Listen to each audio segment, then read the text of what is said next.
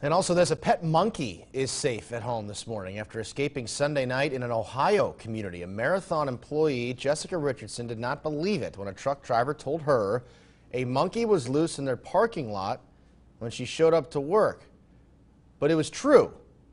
Her co-workers called 911. Richardson says she tried to entice the monkey, whose name is Tico, with a banana. Here you see some surveillance video.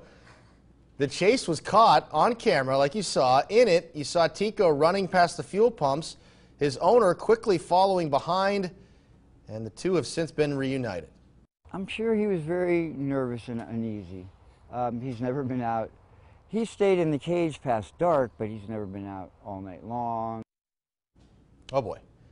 Tico is back home and safe and sound, which is good.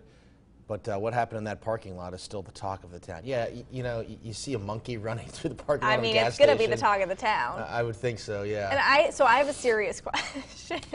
Okay. His eyes get really big, and I knew that it was going to. Okay, so well, you already called me an animal. Is it a myth that monkeys like bananas? Like, no. She was trying to lure it with a banana. Is that just a myth that we see in like cartoons and things like that? No, I think it's proven they like bananas. Okay. Yeah, I don't know about that particular kind. I mean, like the bigger monkeys.